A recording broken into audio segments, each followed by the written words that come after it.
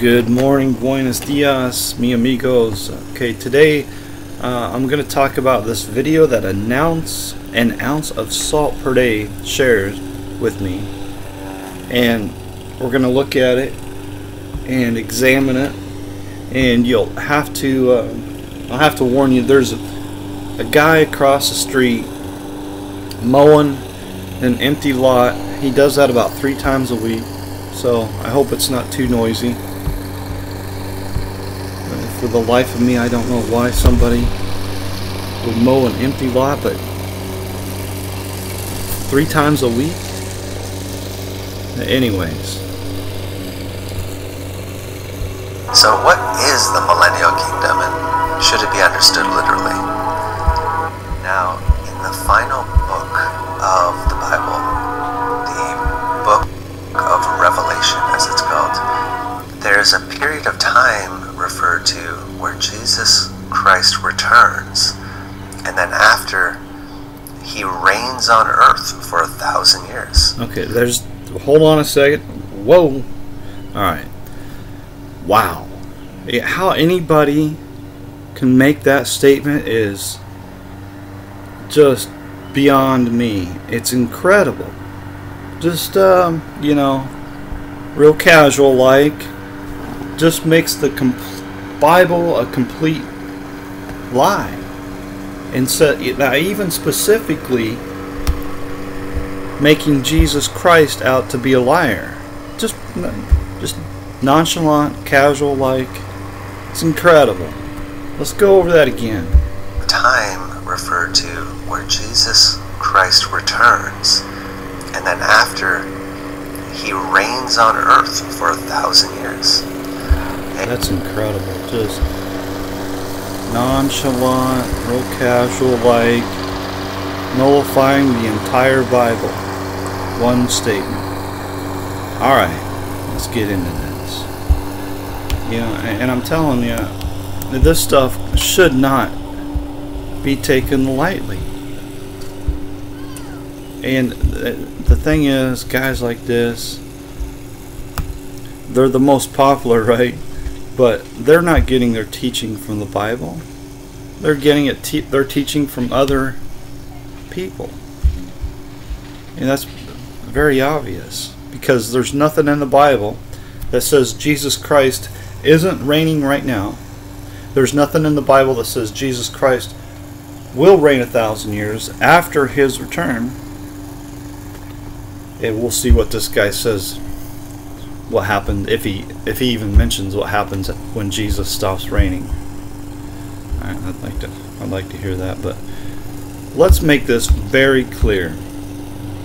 Matthew 24, Mark 13, Luke 21, Jesus is asked, "What is the sign of thy coming and of the end of the world?" Now, I don't know why it's so hard for people to understand. I think people don't want to understand the truth. I really do. I don't think they care about the truth at all. Because here, when Jesus is asked about the end of the world, it's very clear that at the end of the world, the sun shall be darkened, the moon shall not give her light, the stars shall fall from heaven, and the powers of the heaven shall be shaken, and Jesus will come in the clouds of heaven, and all the tribes of the earth mourn. Men's hearts failing them for fear of what is coming upon the earth. Alright, and when Jesus comes in the clouds of heaven, he sends his angels with a great sound of a trumpet, and they shall gather together his elect. That's the end of the world. That's it. I mean, it's the end of the world. What part of the end of the world is so hard to understand? When it's the end of the world, it's the end of the world. So when Jesus comes in the clouds of heaven, it is the end of the world. There's not going to be any doubting about it. And everybody's going to know it's the end of the world. Alright, so I mean, you can't get around it, man. This guy just nonchalant, casually says, no, it's not the end of the world when Jesus comes. So you can continue with, gay sex or whatever after Jesus comes. No big deal. He just sort of comes and walks around and where, sits on a throne, I guess, and eats, Kentucky Fried Chicken. And I don't know what in the world is going on in these guys' mind. I really don't. But Jesus Christ comes back and sits on his throne and eats Kentucky Fried Chicken for 1,000 years, and then what, disappears? I don't get it. I don't. I really don't. It doesn't. This thing does not make any sense. Let's go to Luke chapter 1. Wow. The very first chapter of Luke. It's incredible.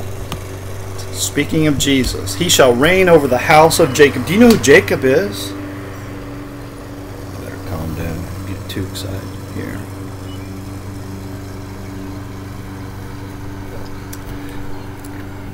He shall reign over the house of Jacob forever, and of his kingdom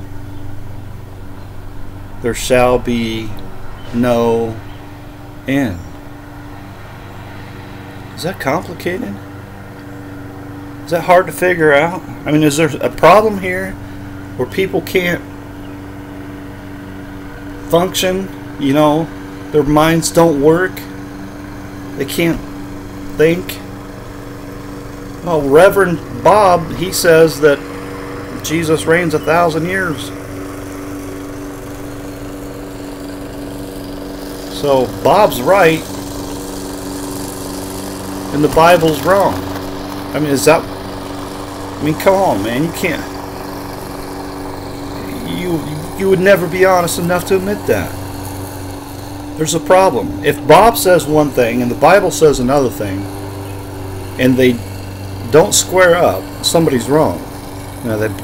They could both be wrong. Right?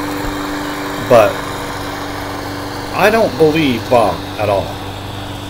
And I believe the Bible is from God. And I'm going to take what the Bible says over Bob every single time. Guarantee it. And then the Bible says, he, Jesus, shall reign over the house of Jacob forever. And of his kingdom there is no end, or there shall be no end. So there's no possible way that Jesus could reign 1,000 years, and it's not in the Bible anywhere at all. Alright, so this guy, he says that the end of the world comes, but it's not the end of the world. And that Jesus begins to reign, as if Jesus is not reigning right now. And then at the end of the 1,000 years, apparently he stops reigning. And, the implication is that unsaved people will still be here during the 1,000 years. And, I've heard all kinds of goofy stuff. According to this doctrine, that there's a 1,000-year period after Jesus returns, like they're going to go back to sacrificing animals and all kinds of goofy stuff. That's not in the Bible anywhere. What is in the Bible is the fact that Jesus reigns forever. You can either believe Reverend Bob or you can believe the Bible, your choice, but one's right and the other's wrong, I guarantee it. Now in Matthew 13, isn't there something about a mystery or something? I don't know if y'all like mystery, mystery stuff. But he answered and said unto them, because it is given unto you to know the mysteries of the kingdom of heaven, but to them it is not given. what Jesus is saying here is that it is given to you that believe in the Lord Jesus Christ. Those of us that are born of the Spirit of God. The mysteries of the kingdom of heaven are given to us. But to them that do not believe, it is not given. Right? And I've pointed this out several times. And I will point it out several more times. That when somebody does not believe, there's a veil over their heart. Even unto this day, when Moses is read, the veil is upon their heart. Nevertheless, when it shall turn to the Lord, the veil shall be taken away. Right? So when you are born of the Spirit of God, the veil is taken away, and now you can see the mysteries of the kingdom of heaven. That doesn't mean you're going to know everything right away, but your eyes are open. You ought to be able to see it now. All you have to do is start looking. Start looking, right? In this verse also right here, for this people's heart is waxed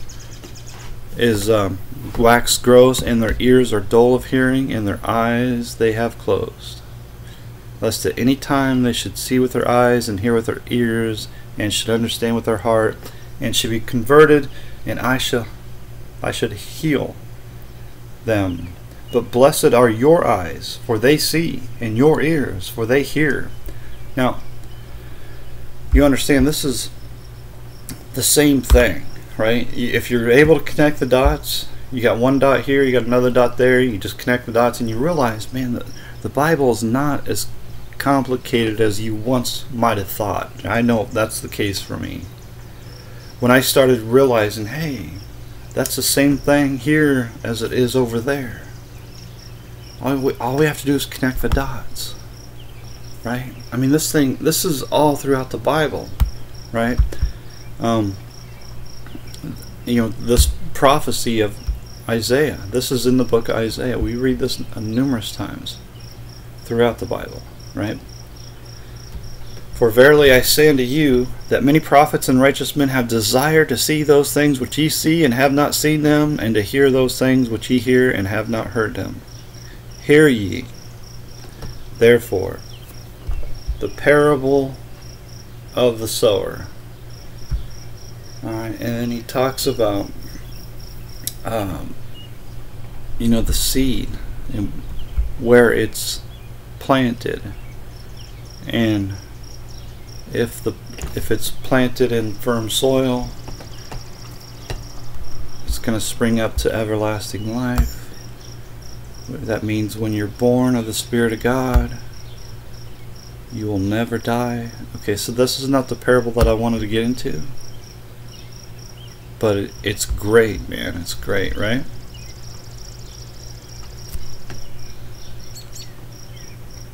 Now let's get into where are we at here? Oh, here, another parable. Excuse me. Oh, I went too far, didn't I? There we go. Okay.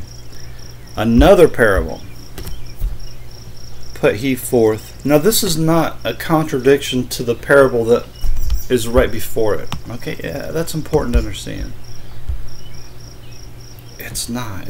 Everything is lining up. Everything is consistent all throughout the Bible. The key to understanding what the Bible says is faith. If you believe the Bible that you hold in your hands is from God, then your eyes are open and you'll be able to see. Just like what we read in 2 Corinthians 3. If you don't believe it, the veil is on your heart. Right? So if you believe it, the veil is taken away. Now you're able to see. Another parable he put forth unto them, saying, the kingdom of heaven is likened unto a man which sowed good seed in his field. But while men slept, his enemy came and sowed tares among the wheat, and went his way. And when the blade had sprung up and brought forth fruit, then appeared the tares also. So the servants of the householder came and said unto him, Sir, didst not thou sow good seed in thy field? From whence then has it tares? He said unto them, An enemy has done this. The servant said unto him, Wilt thou then that we go and gather them up? But he said, Nay, lest while ye gather up the tares, ye root up also the wheat with them. Let both grow together until the harvest. And in the time of harvest I will say to the reapers, Gather ye together first the tares, and bind them in bundles to burn, but gather the wheat into my barn. Alright, so this is, amazing. It's so simple. So simple. If you were a farmer, this would be easy peasy, right? Easy sneezy. You would understand this very simply. You let them both grow together. Now, the tares is what is called as false wheat. So as they grow, that you can hardly, if you're not a farmer, you can't hardly tell the difference between a tare and a wheat. Now, we have people like that today, don't we? It's very hard to tell the difference between a tare and a wheat. It's very hard to tell the difference between who is saved and who is not saved. Right? But when it comes harvest, which is the end of the world, then it's going to be obvious, right? So also with the wheat and the tares. The wheat turns golden brown, and the tares, their seeds turn black and become poisonous.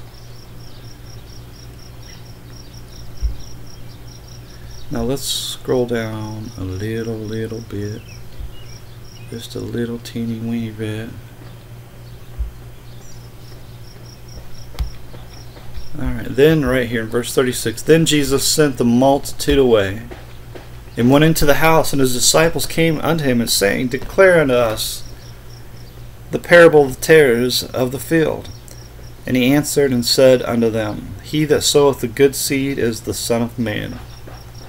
The field is the world. The good seed are the children of the kingdom, but the tares are the children of the wicked one. The enemy that sowed them is the devil. The harvest is the end of the world, and the reapers are the angels. As therefore the tares are gathered and burned in the fire, so shall it be in the end of this world. The Son of Man shall send forth his angels, and they shall gather out of his kingdom all things that offend, and them which do iniquity, and shall cast them into the furnace of fire. There shall be wailing and gnashing of teeth. Then shall the righteous shine forth as the sun in the kingdom of their Father. Who has ears to hear, let him hear. Now let's compare this with what we read in Matthew 24. Right? When Jesus comes in the clouds of heaven, it is the end of the world. Remember, he's asked, What shall be the sign of thy coming and of the end of the world? And when he comes in the clouds of heaven, it is the end of the world, and he sends his angels to gather together his elect. Right? Just as the parable of the wheat and the tares, right? So the wheat is gathered into his barn. The tares are put in bundles and burned. Right? So also let's do it this way. Remember what it says in 1 Thessalonians 4. Let's see. Let's find out what it says here. Oops. Alright, so, for the Lord himself shall descend from heaven with a shout, with the voice of the archangel, and with the trump of God, and the dead in Christ shall rise first. Then we which are alive and remain shall be caught up together with them in the clouds to meet the Lord in the air, and so shall we ever be with the Lord. Now this is at the end of the world, just like what we read in Matthew 24, with the sound of the trumpet, angels gather together the elect. Right? And then so also in the parable here, at the end of the world, the children of God, the children of the kingdom, the good seed, is gathered into his barn. Right? So his barn is up in the air. Right, caught up together. When Jesus comes in the clouds of heaven, we are lifted up in the air. We're lifted up in the air. Keep that in mind. We're not sitting here on the ground playing fiddlesticks or whatnot. We're up in the air. Right? We're up in the air. So when Jesus comes in the clouds of heaven, we are lifted up. And it says here, and he shall send his angels with the great sound of a trumpet, and they shall gather together his elect. That is to say, we are lifted up into the air to meet the Lord in the air, and so shall we ever be with the Lord. Now there is no room for, well, I'm gonna sit here on my throne and eat Kentucky Fried Chicken for 1,000 years and then I'm gonna take off. There's no room for that, because when Jesus comes, it is the end of the world. There's no wiggle room there. When it's the end, it's the end. The only way to make this argument here is to say Jesus Christ is a liar. He's a bald-faced liar. Now, you can't trust Jesus. We got to trust this guy here to tell us what's going to happen. Now, I'd like to be there when he explains to Jesus all this, how Jesus got it wrong. I mean, you think this is you think this is a new thing? This is something that's been going on for a very, very long time. Very long time. Surely your turning of things upside down shall be esteemed as the potter's clay. For shall the work say of him that made it, he made me not? Or shall the thing framed say of him that framed it, he had no understanding? So Jesus didn't understand. You know, when he was asked, what shall be the sign of thy coming and of the end of the world? Jesus didn't know. He didn't know he was supposed to come back, sit on a throne, and eat Kentucky Fried Chicken for 1,000 years. And then just disappear. You know, snap his finger, I guess, and disappear and stop raining. And Jesus, I bet he thinks he's reigning right now and forever and ever. But no, Mr. Conspiracy, he tells us that Jesus is wrong. He's wrong. Jesus is a bald-faced liar. I mean, really, if you're being honest about it, and you firmly believe, wholeheartedly believe, that what Jesus says here is not true, well, why not just call him a bald-faced liar? That's what you think. You think he's lying and didn't have any understanding. He just dumb. You know. Some dumb guy from a long time ago. You know, we've evolved. We've progressed into... We know, we got experts now that they didn't have... Jesus didn't have access to these experts like we do today. Jesus didn't have access to the the wealth of knowledge that we have today. He just didn't know. Right? He didn't even own a pair of blue jeans, for crying out loud.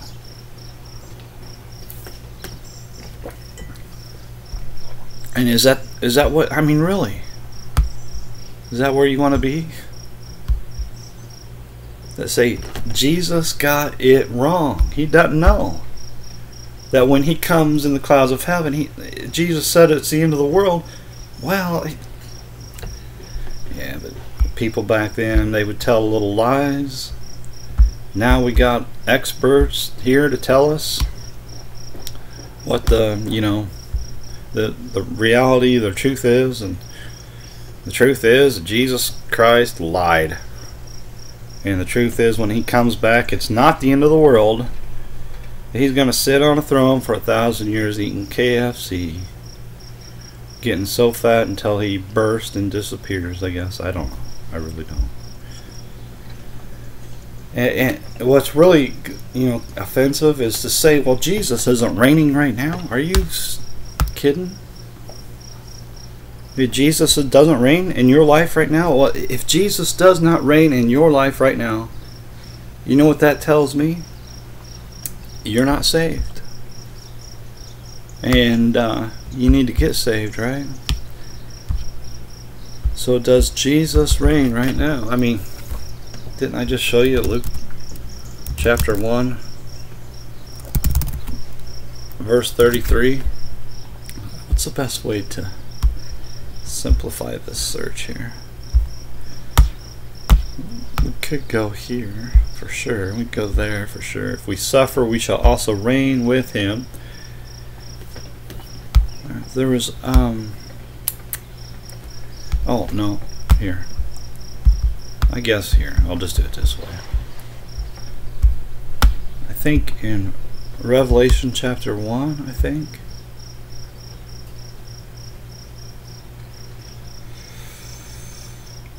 Let me think about this a second. I thought it said we reign.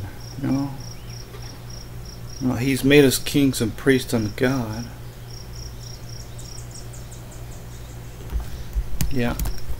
He made us kings and priests unto God and his Father. So we are royalty. If we're a king right now, and that's what it says, and has made us kings right now and priests unto God, we're called to preach the gospel to every creature right now. We are royalty right now. Right now. Is there anything in the Bible that might support that? Well, let's go take a look. What do you say? 1 Peter chapter 2. Is there anything in here? Yeah. You're chosen generation, a royal priesthood. We are royalty right now. If we're royalty right now, why would we need to depend on the experts to tell us that Jesus is a bald-faced liar and what the truth really is? I mean, come on, man. Do the experts have access to something that I don't? Well, what do they know that I don't? Exodus 19, ye shall be unto me a kingdom of priests and a holy nation.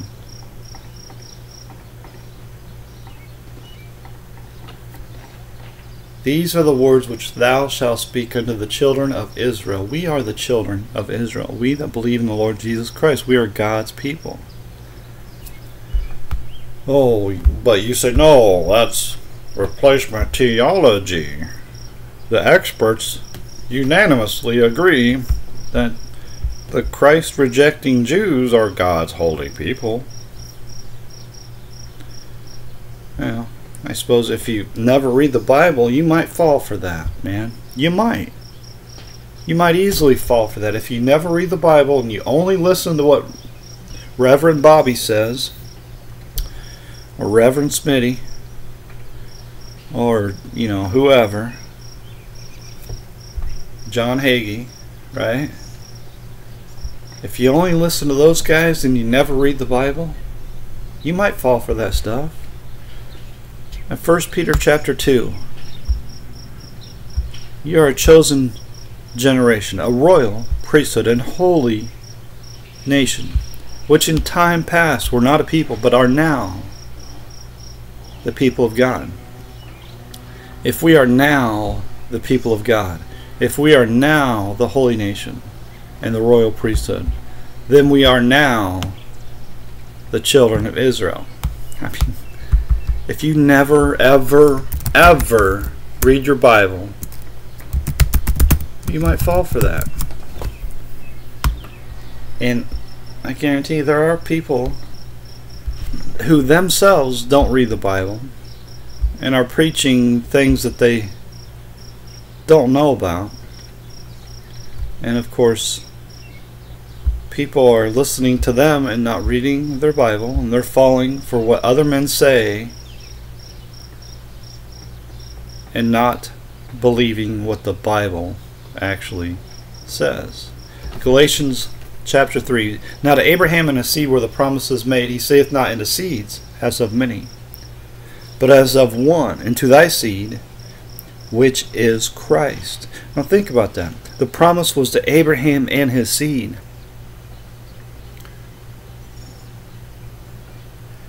He saith not unto seeds, as of many. Are you thinking? Are you soaking this in? But as of one, and to thy seed, which is Christ. And if you be Christ, then are ye Abraham's seed, and heirs according to the promise. We are the children of Israel. We are the seed of Abraham. We are heirs according to the promise. We are the chosen generation.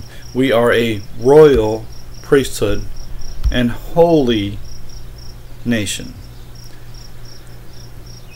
So it's quite obvious we are the children of Israel. Should be no doubting about it. These are the words which thou shalt speak unto the children of Israel. See, they are a kingdom of priests and holy nation. We are a royal priesthood and holy nation. Revelation chapter 1, he has made us kings and priests unto God and his Father. And now let's go to Revelation 20. And I saw thrones. That's not Jesus sitting on a throne eating KFC for 1,000 years. That's us. We are the kings. We are the ones that are sitting on heavenly thrones. And they sat upon them, and judgment was given unto them. So once you're saved forever. You're stuck in eternal life. You can't get out. The judgment has already been given to you. Sorry, Charlie, you can't get out. There's no way, Jose, to get out. You're stuck, Chuck. You cannot get out. Judgment has already been made for you. You're saved, sealed, secured, sanctified forever. You can't escape it. The judgment has already been given to you.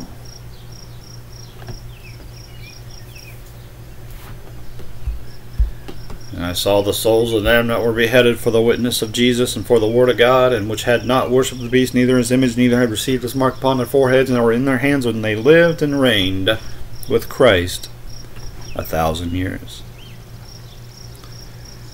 Now, these are the things that are happening during this 1,000-year period. Alright, so let's go back and think about what this guy says. He says that Jesus comes back, and then there's a 1,000-year period.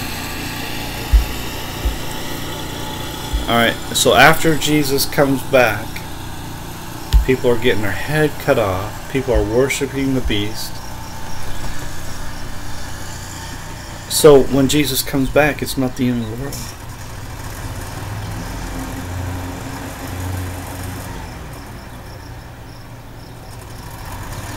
Yeah, I know what you're thinking. I know what you're thinking. You're thinking, oh, no, it's going to be perfect peace. It's going to be peaceful for 1,000 years. It's going to be just absolutely wonderful. And, you know, I guess all this happened before Jesus.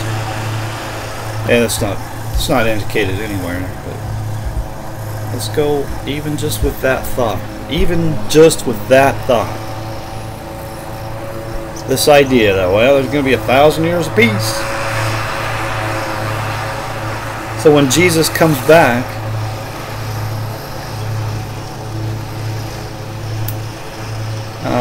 it's not the end of the world. Jesus, he just told us an outright lie. It's not the end of the world. But there will be 1,000 years of peace, where there will be no sin, I guess. Nobody will sin. You'll have unsaved people. Is that what you're claiming? Unsaved people having gay sex? I don't know what's going on here. How can you say that people are still having sex, yet not committing sin? Alright? I mean, it doesn't make any... I can't even hardly be honest about this and try to take this stuff serious. I mean, I've considered it. Now think about this. And the resurrection. When is the resurrection? Well, the resurrection is when Jesus comes in the clouds of heaven. When Jesus comes in the clouds of heaven, we are lifted up in the air. At first the dead in Christ, then those of us which are alive and remain shall be caught up together with them in the clouds to meet the Lord in the air, and so shall we ever be.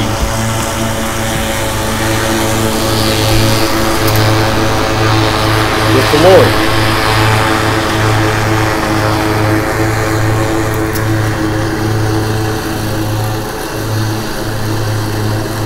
And I'm telling you, that guy's mowing grass that does not need mowing.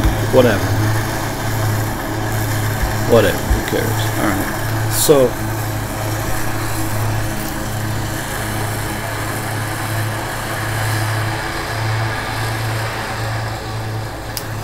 this is kind of odd. Okay. Who cares? So, when Jesus returns, it's the end of the world. He gathers up His elect. This is the harvest, the end of the world. The tares are gathered and burned. Well, why is that so complicated? Behold, he comes with clouds, and every eye shall see him, and they also which pierced him, and all the kindreds of the earth shall wail because of him. There's not going to be any mistake. This right here is a direct contradiction to the movie Left Behind.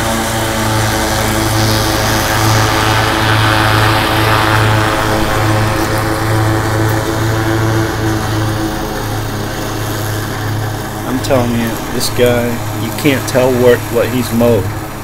But you know, I should turn my camera on. Yeah, I mean, you can barely tell. There's a line there where he drove over. I wonder if he's getting paid by the government to mow that lawn. Anyways, who cares? You see what I'm showing you here, right?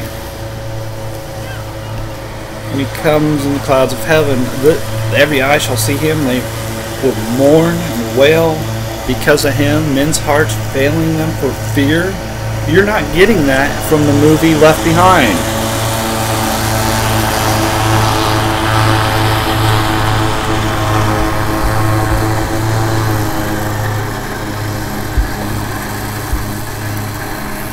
In Revelation 20, but the rest of the dead live not again until 1,000 years are finished.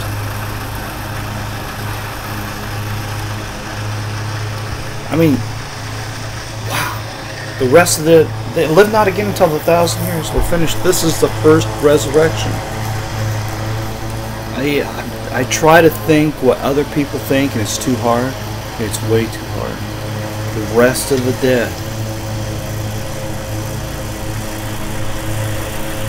Alright, so in your theory,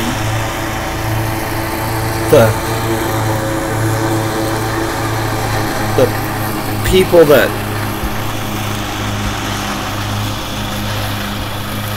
got their heads cut off are the only ones that got resurrected. And they are the first resurrection. Alright, so again, you're making Jesus Christ out to be a liar. Well, why would you even consider that doctrine if you didn't have absolute hatred for the Lord Jesus Christ? Yeah, what are you saying? He didn't die? I mean, isn't there a Bible verse? Who is a liar but him that denieth? Am I...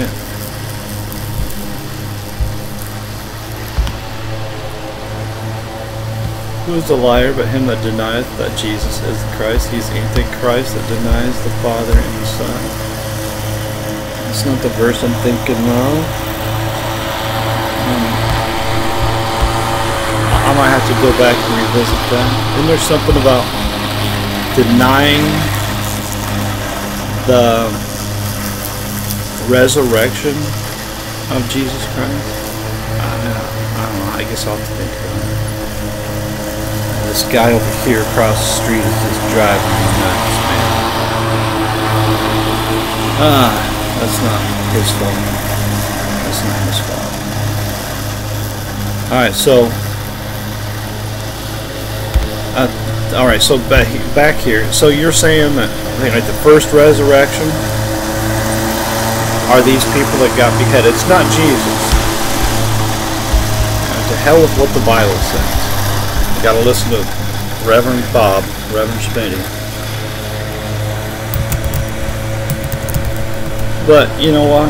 I'm gonna go with what the Bible says.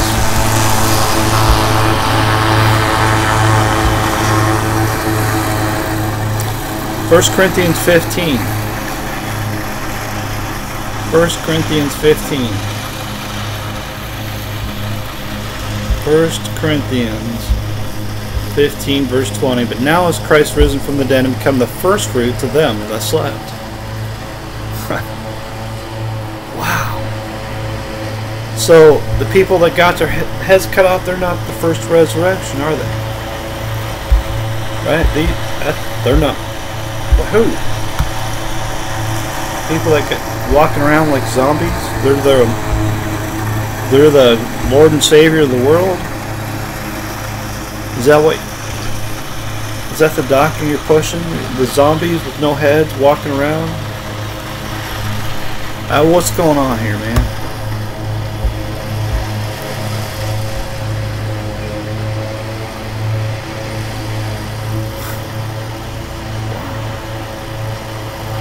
I mean, I wonder, really, do people just say to hell with what the Bible says? Do they even care to read the Bible anymore? I'm reading this and I'm thinking, wow, how could you miss this? For as in Adam all die, even so in Christ shall all be made be alive. But every man in his own order, Christ the first fruits, after they that are Christ at his coming. Let me read that again. For as in Adam all die, even so in Christ shall all be made alive. But every man in his own order. Christ, the first fruits. Afterward, they that are Christ at his coming. Then comes the end, when he shall have delivered up the kingdom to God, even the Father, when he shall have put down all rule and all authority and power. For he must reign till he has put his enemies under his feet. The last enemy that shall be destroyed is death. The last enemy that shall be destroyed is death. This is great, right? This is amazing stuff. Absolutely amazing stuff. Right? So, it's incredible. It really is. And maybe I'm being too hard. Really. I've got to be considerate. But, let me just say, don't just say something you don't know. And don't just repeat something that you heard somebody else say. Confirm everything. In Genesis 3, verse 16, or 15, excuse me, and I will put enmity between thee and the woman, and between thy seed and her seed, and it shall bruise thy head, and thou shalt bruise his heel. He must reign till he has put all enemies under his feet. Now let's go to Revelation 20. And fire came down from God out of heaven and devoured them all. Are you able to make the connection here? He must reign till he has put all enemies under his feet. Genesis 3. It shall bruise thy head, and thou shalt bruise his heel. For he must reign till he has put all enemies under his feet. Alright, so this is the same thing, man. This is the end of the world. Right here.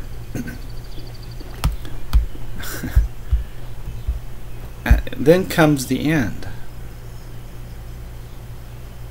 It's as clear as can be.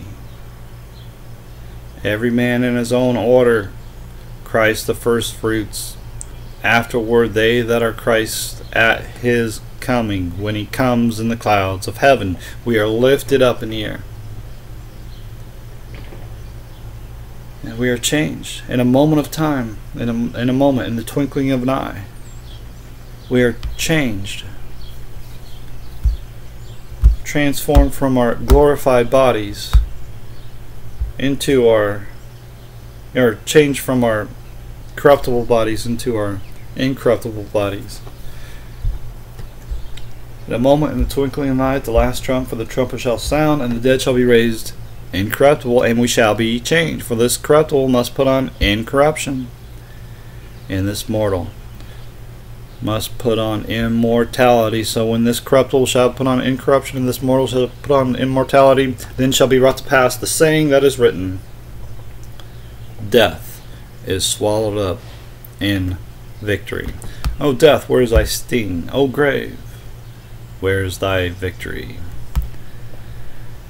Alright, so, this is amazing stuff. Yeah, it really, to me, it's like, man, have you ever read this stuff? Because what you teach and what this says does not line up, man. It does not line up at all. So you got Jesus coming in the clouds of heaven. What you say is, it's not the end of the world. Jesus told a little fib there. He just fibbing. And he's not reigning now, but he'll reign when he comes. And he'll come, sit on his throne.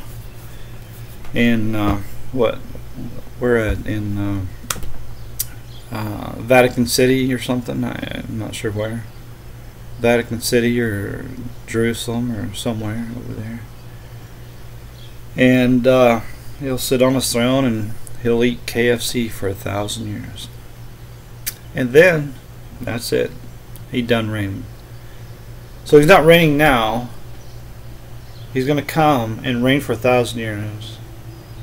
And then he's going to go away and never reign again. Now, maybe when the Bible talks about this idea of Christ, the Savior, coming and sitting on a throne, and reigning for 1,000 years. Maybe the Bible's talking about you. Maybe you're the Christ. Maybe you're the chosen one. Huh? Is that what flatters you? I mean, really? What's going on in your head, man? You're saying Jesus doesn't reign now? You're claiming Jesus doesn't reign forever? Who takes over when he's done reigning? Maybe that's you. Maybe Jesus, as a UFO alien, comes in from outer space, sits on his UFO throne, eats KFC, and then takes off after 1,000 years. Maybe he leaves, maybe he leaves the UFO throne machine, and you get to sit on it. I mean, really, man, really. I say all this. I didn't even get a minute into this guy's video, just because that very first thing that he said. Let's go back and revisit it. Book of Revelation, as it's called. There is a period of time referred to where Jesus Christ returns, and then after, he reigns on earth for 1,000 years. That's not in the Bible. That's not in the Bible anywhere at all. Again, doesn't matter. Point this out 1,000 times. I'll continue to point this out. Right now, we live and reign with Christ. Right now.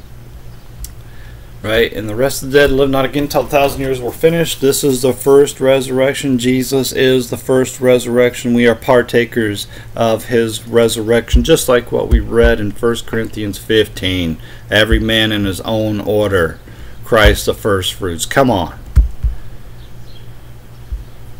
Blessed and holy is he that has part in the first resurrection. That's us. Those of us that are saved. Those of us that are the children of God. We are blessed and holy because we have part in his resurrection. We are born of the Spirit of God. He dwells in us, and we dwell in him. Blessed and holy is he that has part in the first resurrection. His resurrection. Not ours. That's for dang sure. And not zombies with their heads cut off. That's for darn sure. On such, the second death has no power. Did you hear that? Did you read that? Did you see that? Blessed and holy is he that has part in the first resurrection. On such, the second death has no power. But they shall be priests of God and of Christ, and shall reign with him 1,000 years. Why 1,000 years? Well, this is from the time that Jesus made the kingdom of God available to whosoever believes in him, to the time of his return that he promised. He promised a return for us. It's a very unique time period. Come on, man. I wonder, does anybody even read the Bible? This to me seems so simple, man. I can understand, somebody that's new. I can. I do. I get it, because it took me a while to see all this stuff. But, once I started trusting the Bible, it started to open up to me. So I understand. I get it. There's a new believer. It's going to take time to see these things, right? But if you're a man of God, or claim to be a man of God, sitting behind a pulpit, preaching to the world, or even somebody that's doing YouTube videos, presenting things as if it was the truth. I just don't know how you don't know these things, man. I really don't. I don't know how you... I don't know how you missed it, man. I really don't. I don't know how you read this stuff, believing what you believe. Here, let's just do it this way. I forget what it says, but it says something here. Oh, let's find out. Let's go somewhere. Right there it is, 26. Jesus said unto her, I am the resurrection. Well, wait a second. I thought these guys are claiming that people with their heads cut off walking around like zombies. I thought they were saying they're the resurrection. No, Jesus right here says I'm the resurrection. So who is it? Who's lying?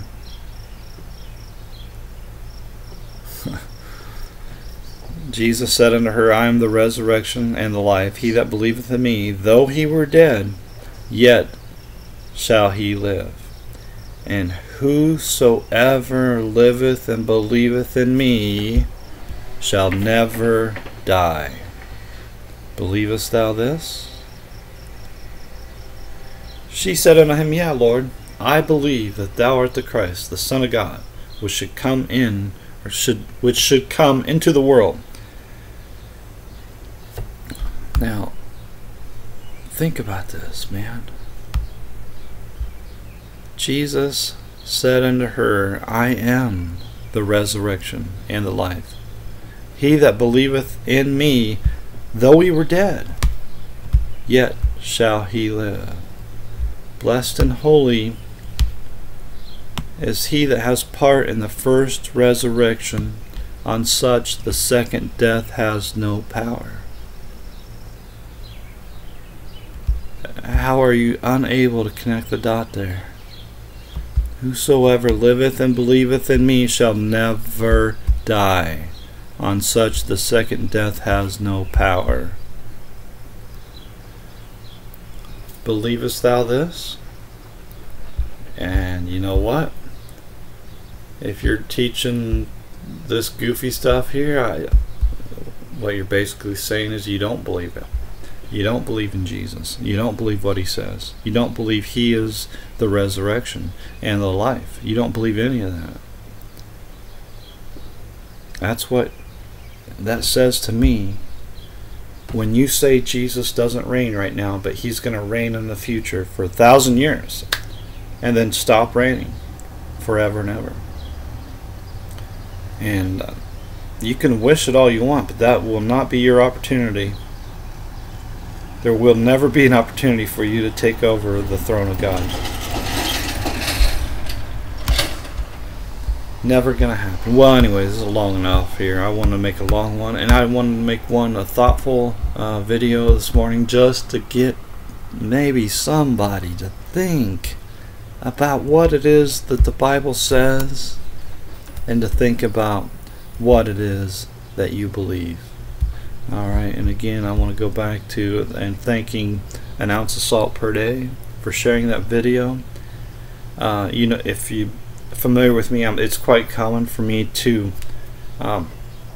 you know, to check out a video and then to stop at the moment something false is said.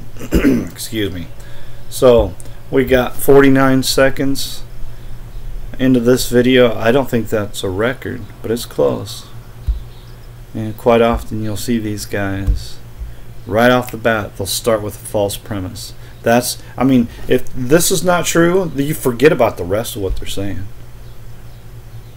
I mean, really, you're basing everything you're going to say off of a false premise. That's no good. That's no good at all. Anyways, that's it for me. Have a good day, y'all.